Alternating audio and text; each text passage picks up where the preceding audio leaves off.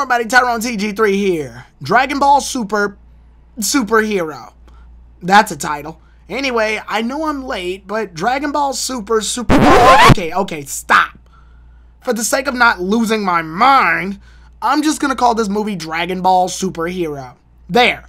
Anyway, Dragon Ball Superhero was released in theaters in the US on August 19th of 2022. I wanted to do a review back then, but between me moving to a new place and my new job, it was a lot to put in. Plus, I wanted to do a review that was safe enough to do without worrying about spoilers. I think 4 months is a good gap of time. And the movie is out on DVD and Blu-ray, so if you haven't seen it but still want to watch my review, go grab the movie, I don't know, as a late Christmas gift. Or brace yourself, because there be spoilers. My initial thoughts when this movie was announced was very, how should we say, cautious as a Dragon Ball fan. I don't know, but it feels like recently when Dragon Ball has been backed into a production corner on characters lately, it feels like they always backtrack to either Saiyans or androids. Need a villain? Ooh, look, Toriyama decided to bring out Broly, even though technically Broly already existed. And need a new or another villain? Ooh, look, 2 more androids. Ooh, and look, it's another version of Cell. It very much feels like Dragon Ball was on the repeat train. But hey, it's more than likely because the last movie, Broly, sold really well. But I decided to give it a chance and check it out, especially later after I learned that Goku and Vegeta, while they're in the movie, their main character roles will actually take a back seat, and the main characters would actually be Gohan and Piccolo for this film. Hell, that alone is worth the price of admission. If you've seen my Dragon Ball Super reviews, which are really dated by the way, on this channel, then you know how I feel about Dragon Ball Super, aka the Goku and Vegeta show. So that definitely gave me some incentive to see how they would handle putting Gohan back in the spotlight. So, did this movie exceed my expectations? Is it the new best Dragon Ball movie? Or am I just a jaded Dragon Ball fan that'll never be satisfied? Let's find out.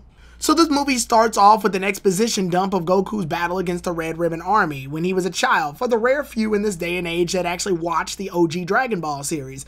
And, you know, I like this. Yeah, it's used to eat up time, and I did comment on how bringing back old villains several times is a big cop-out in fiction. This does, however, help show that these actions of the heroes, no matter if they're good or evil, will come back to haunt them. Usually based on misunderstandings or the passage of time. It's one of the reasons I actually like the current Saiyans fight against the Tuffles and Hatchak in the OVA game, and the Super Baby Vegeta saga in Dragon Ball GT. The sins of the past can't truly be erased. After that though, we see that Dr. Gero somehow had a grandson named Dr. Hedo, and the Red Ribbon Army's commander, Red, had a son named Magenta, who leads his assistant Carmine. Now, one thing I do roll my eyes at in fiction is the trope, the villain had a grandson/son the whole time. Besides the implication that this guy fucks, and yes, I'm aware of Android 16 and Android 21 because of the whole Dragon Ball FighterZ thing, it also makes the fictional world in this place feel small. I have no problem with the idea that there could have been a scientist who idolized Dr. Gero and was inspired to build androids and thus became a prodigy. That feels a lot more comfortable and less like an odd coincidence, like everybody happens to be related to somebody. Moving from that, though, it's shown that Carmine has been visiting the prison regularly because he heard that Dr. Hedo was arrested for creating undead grunts to work at a convenience store. And that is hilarious. Magenta wants to revive his army because as of now they're hiding in plain sight as a pharmaceutical company. They didn't even bother to change the logo. Who's their graphic designer? Come on, man, put in some effort. Magenta and Carmine paid Dr. Hedo's bail and proposed a deal with him in order to build androids capable for their plans to work. They threaten the guy at first, but Dr. Hedo quickly has defensive plans for such events. So Magenta tries a different approach by trying to bribe Dr. Hedo with Oreos. Nah, seriously. What he does do, though, is convince Dr. Hedo that they're a team of good guys fighting against Bulma at Capsule Corp, who they feel is planning to build an army of aliens, as evidenced by footage of them that they took of the Dragon Ball Z warriors in past battles. How meta. Also, between them spying on Goku in other past fights, and Dr. Gero doing the very same thing, how many cameras were present in past battles? It's an ass pull, yes, but it does raise the question. After the deal is done, however, they agree to work together and we get a 6-month time skip.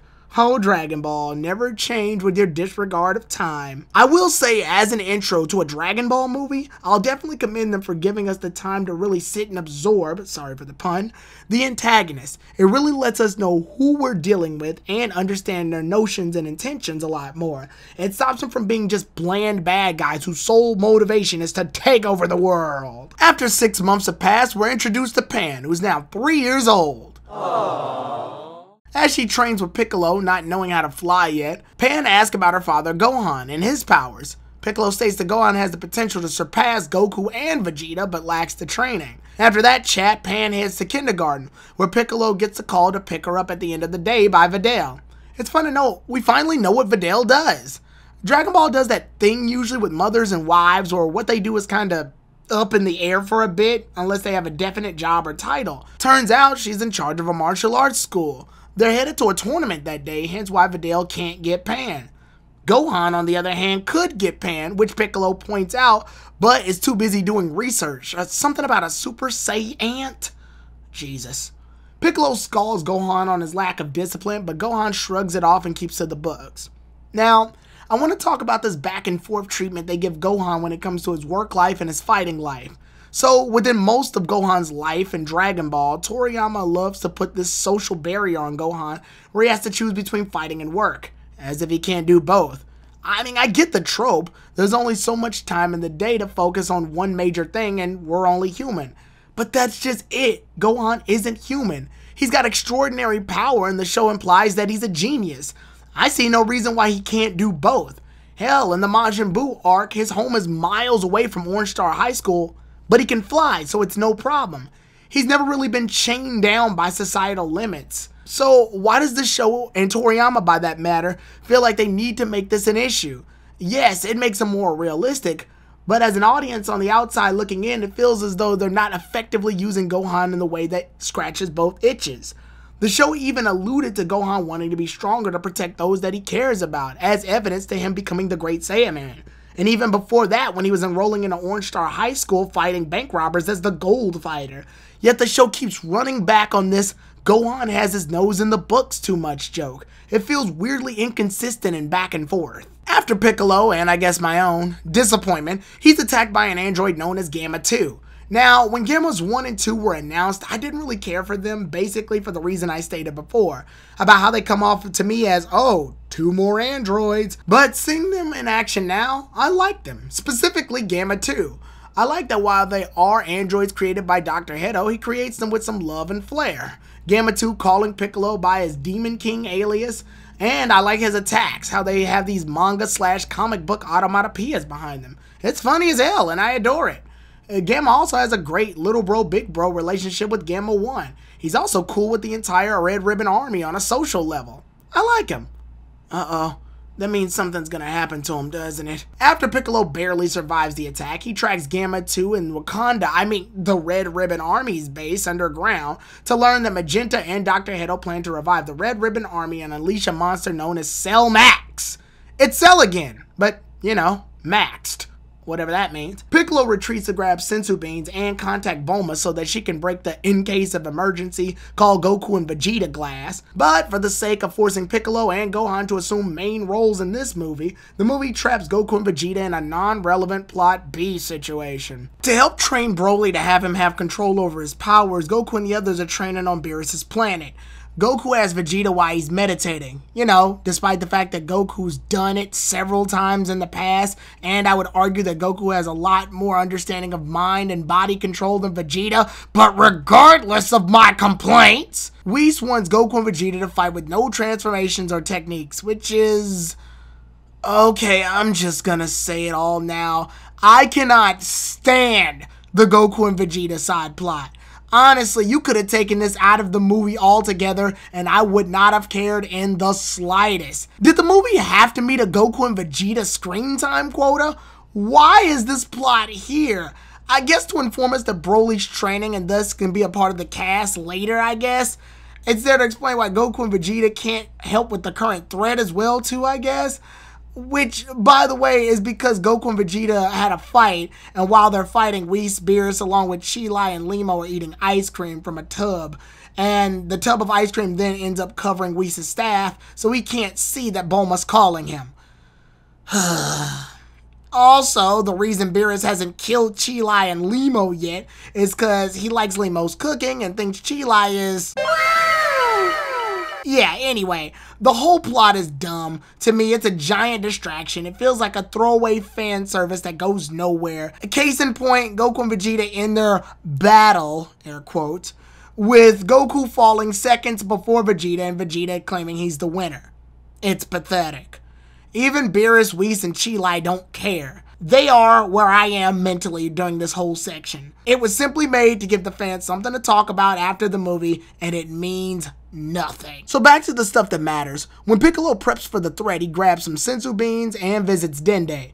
Piccolo wants his power unlocked like Guru did for Gohan and Krillin back on Namek. Gotta say, I love the Z callbacks. But Dende tells him he's not old enough to do that yet, which, how does that process work? Does he have to learn it, or is it like a birthday thing? Happy birthday, Master Dende. What is happening to you? Dende says that while he can't unlock hidden power, the dragon Shenron can. But isn't the dragon tied to him? I thought Shenron can only do things the Guardian could do, like when they tried to kill Vegeta and Nappa before they arrived on planet Earth while using the Dragon Balls, only to be told by Kami they can't because the dragon can't do things that exceed above Kami himself. I'm guessing it's because while Dende is the current Guardian, the dragon itself was still made by Kami and Piccolo when they were still fused as one. See, I love Dragon Ball lore and the Dragon Ball's creation as well as the God of Earth's lore, but Toriyama seems to drop the ball, pun intended, a lot when establishing rules on the position of gods and its effect on the Dragon Balls. What's worse, in order to get the Dragon Balls to perform this wish, Dende has to sort of just pour water on the dragon statue. And while I'm guessing this is considered a gag on how the big ritual to update the dragon is reduced to just a small task, it does sort of come off lazy. What's worse, when Piccolo gets to Capsule Corp to retrieve the Dragon Balls and make the wish, we learn that Bulma's been using the Dragon Balls to change her body slightly to look younger, much like her desires in Dragon Ball Super Broly. Piccolo wishing for more power feels sort of lazy too.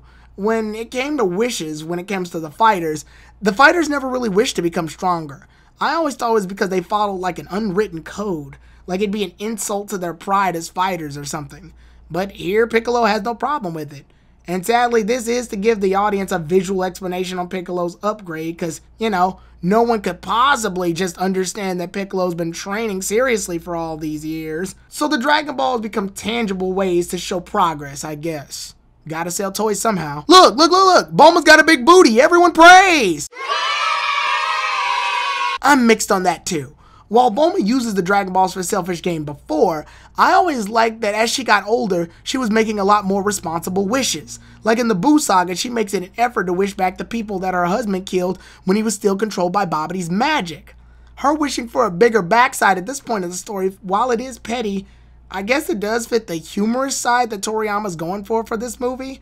So I'll regretfully give it a pass, especially since later on she does play a lot better of a role in the movie. Piccolo version 2.5, now with upgrades, goes back undercover in order to find out that the Red Ribbon Army plans to kidnap Gohan's daughter Pan and trap her to defeat the warriors.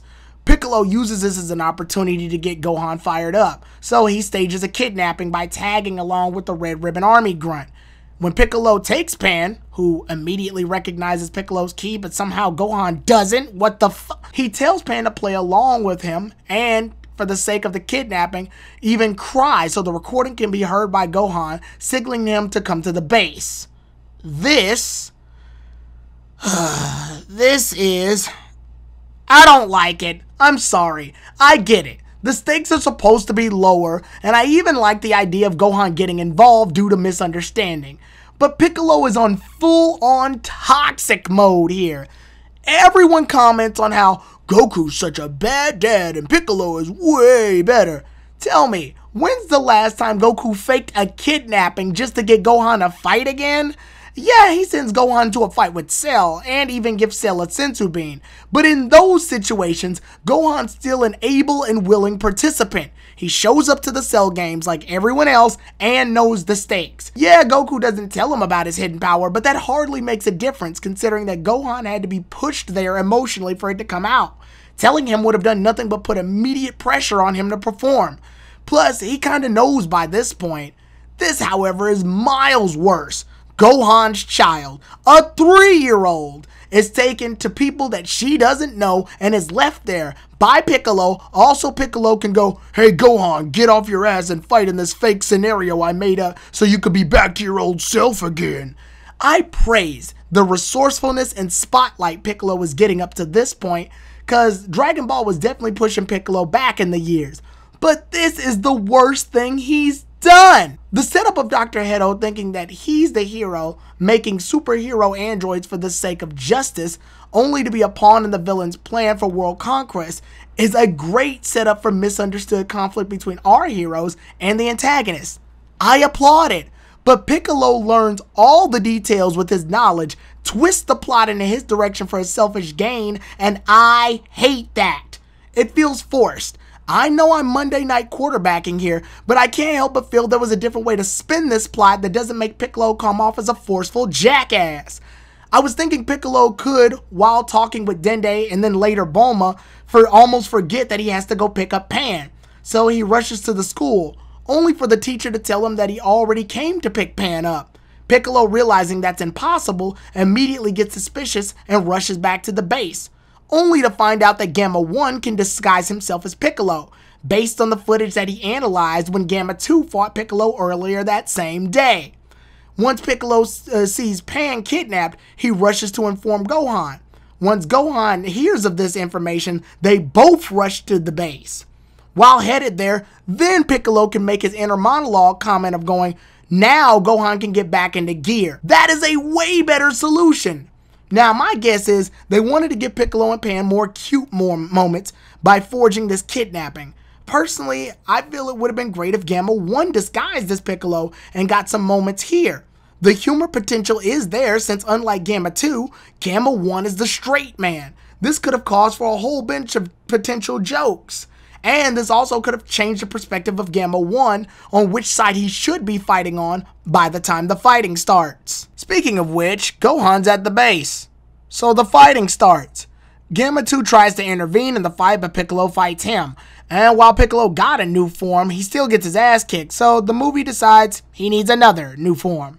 An orange Cheeto Piccolo is born, because Shenron gave him a little extra.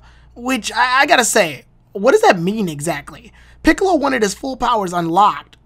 How do you extra that? What's the unit of measurement? What's being powered up? His ki? Is it more than his body can hold? Is it his muscular strength? If so, does unlocking his potential mean it's at max, right? How do you extra that?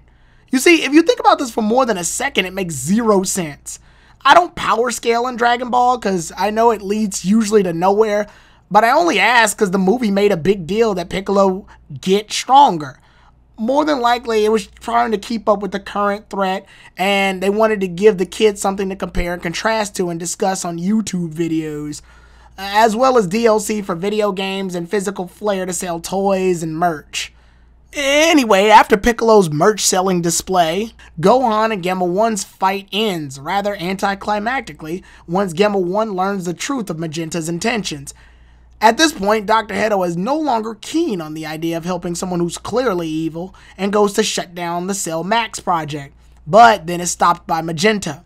They have a brief squabble and Dr. Hedo poisons Magenta. Jesus, man, I thought you wanted to be a hero. Anyway, with Magenta being poisoned, his last dying breath, he frees the incomplete Cell Max. We go back to our heroes and find Bulma brought Goten, Trunks, 18, and Krillin, which she dubs the strongest warriors on Earth. And Krillin. Now, as much of a chuckle as that got out of me, thank you, Monaco Real. Great meeting and working with you at Fan Expo. I hope to see you again. You're awesome. I can't help but feel this joke was a little off for Bulma. I mean, I know that Bulma's joked with Krillin before, but she's never really joked about Krillin's prowess. That seems like something the fans do more than her. Regardless, it's good to see that the cast are actually being used instead of just standing in one spot and watching Goku and Vegeta do all the fighting. We also get some fun dialogue exchanges, like Goten's comment on how he grew and Gohan stating that Saiyans have a large growth spurt, Gohan's eyesight getting worse, but apparently he can turn Super Saiyan to fix it. Interesting stuff. Oh, and then Cell Max shows up and attacks. Now, what do I think of Cell Max? I bet a lot of people were thinking, oh, here we go. They shamelessly reused an old Dragon Ball Z villain to pull in an audience. Tyrone's gonna be so mad. And looking at the promotional material, yeah, I was pretty annoyed until I saw him in action. And then, I gotta say, I'm not as upset as I thought I'd be. The movie knows full well what Cell Max is, and I think we're on the same page here. I have no problem with Cell Max's character, cause he's not a character. In this movie, he's more of a force of nature. He's the result of science being used and made for revenge and malicious. He gets no speaking lines, he only exists to destroy, and since he's given no real orders or motive, he's really just a beast. And I was curious about the fact that Cell Max was in his semi-perfect form instead of his incomplete first form or his perfect form. Then I thought about it. Out of all the forms, this one's the one that fits him the best. Remember, in Dragon Ball Z, semi-perfect form Cell is the one that threatens to blow up each island until he finds Android 18. He's also the one that threatens to blow himself up when he's losing to Gohan. Out of all of the forms of Cell, semi-perfect Cell is the least intelligent and has the shortest fuse. He's not sneaky like the first form Cell or confident and cold like the perfect form one. So it makes sense that Cell Max visually looks like this monstrous version. I applaud them for this. Dr. Hedo explains that Cell Max has a weakness. I love that too. Yes, it does seem rather video gamey, but I'm glad that he's not just like Cell and able to regenerate from practically anything. There's a tangible target and a weakness. This allows for the heroes to fight Cell in more coordinated fashion. You got some fighters buying time, you got other fighters fighting from a distance, some fighting head on, Goten and Trunks failing to do the fusion. Don't worry, I didn't forget about that. It's cool to see so many approaches to this one objective. We even get Gamma 2 sacrificing himself, which I gotta admit made me a little upset, mostly because I wish we had a little bit more time with Gamma 2 before they straight up kill him off. But hey, they actually commit to Gamma 2's death, which I'm rather impressed. It's rare to see Dragon Ball actually move forward with the death, especially since, you know, death can be sort of fixed in mere seconds in this series. But they did it, and they didn't bring him back. Good on you, superhero. But seriously, I love the strategy and approach of this battle. After all of these one-on-one bouts, it's good to see the Z Warriors use their head to work through a problem, rather than just fighting and screaming and changing their hair different colors and beating the enemy to win the fight. So anyway, after that we cut to Gohan screaming and changing his hair a different color and beating the enemy to win a fight. Gohan Beast. I woke up in beast mode. Why is it even called that? Now, I'm going to make it very clear. I don't care for transformations in Dragon Ball anymore. That lost all meaning to me after Super Saiyan 2. Super Saiyan God was a nice breath of fresh air until I saw that they made Super Saiyan Blue. Then I quickly rolled my eyes back in place. So I'm super indifferent to tacking on yet another toy seller form, especially since Piccolo got 2 already in this movie. My main issue isn't the transformation though, it's the way Gohan enters it. So you may have thought that I skipped the scene, but I didn't. The resulting Cell Max destruction causes Pan to almost fall until Krillin tells Pan she has to fly, and she does. And she's safe. Again, I know I'm Monday night quarterbacking, but still, this is another missed opportunity. I was hoping those plots could have intertwined in some way. The movie makes it an effort to tell us that Pan can't fly, so I was thinking, okay, Pan will fall, Gohan will see her fall, but only the falling part, and that vision alone, like a father seeing his child in danger, would unlock the transformation. A crisis involving Pan, especially considering when Gohan heard his daughter was kidnapped, and when he thought she was hurt caused him to rage out before.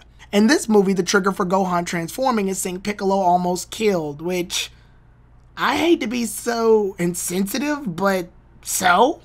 Gohan's witnessed Piccolo die and almost die before. Yes, he's raged out about it too, but this is too common of a trope to get him fired up now. A father getting emotional after seeing his daughter almost falling to her death is a much more relatable and emotional trigger to me personally. And you're probably thinking, wow, Tyrone, you want Pan to fall? That's dark. No, I think it would have been nice if Pan fell and Gohan rages, and after the fight is resolved, we see that Pan was able to fly at last minute. This would not only have tied those two plot bows together, But it can also show that earlier when she was trying to fly, it can come back to it. And it could be a nice little nod to her grandfather Goku, how he learned how to fly in the Tenkaichi Budokai in the OG Dragon Ball series. Oddly enough, when he fought Piccolo. Imagine Pan being able to fly just at the right moment, when everybody thought that she didn't survive, only for her to have learned the move at the right time. But hey, that's what happens, I guess. Oh, I gotta talk about the form itself. It looks stupid. I get what they were going for. They wanted to recreate that Super Saiyan 2 thing again, but on adult Gohan, it just looks really silly.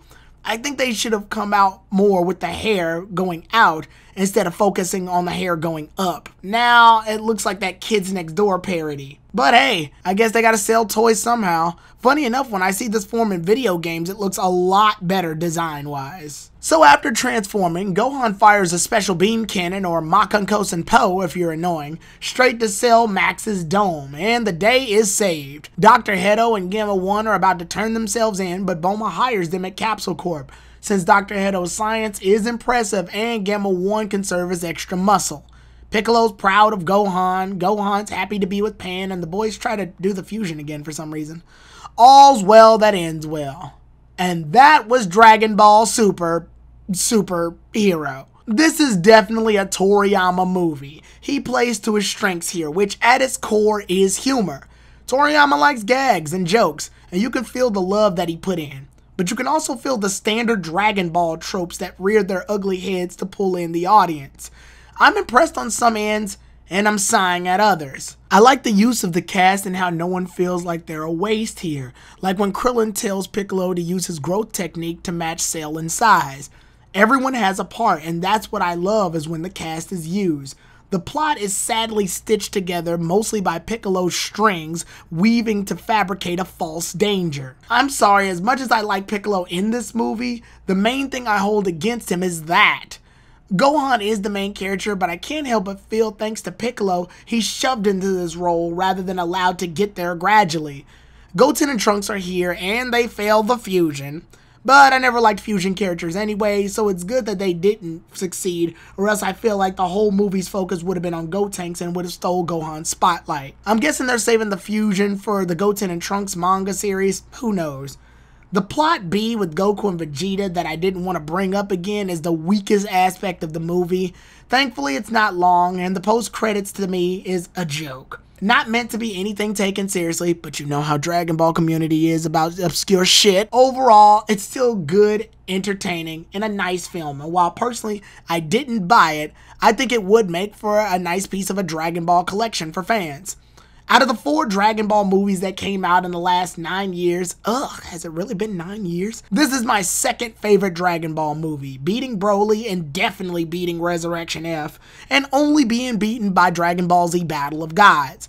But hey, I'm just some dude on the internet. But what are your thoughts? Did you like it? Did you hate it? Let me know in the comments. And while you're down there, check out that like button. You can look at it, hell, click it if you want to. But hey, I had a great time reviewing this, and I hope you all have a good time too. And if you want to keep up with the good times with me, check out my Twitch channel, where I stream a variety of games like Pokemon Scarlet and Violet, Sonic, Mario, and others on Tyrone_TG3. Want to keep up with those streams? Follow me on Twitter under the same name, TyroneTG3. That being said, happy holidays, or whatever time of day it is during the year, and TyroneTG3 out.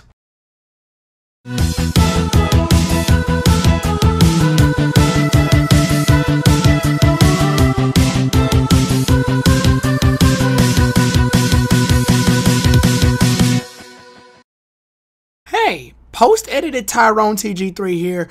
A side note came into my head. Why wasn't Mr. Satan in this movie? I feel like he really could have benefited.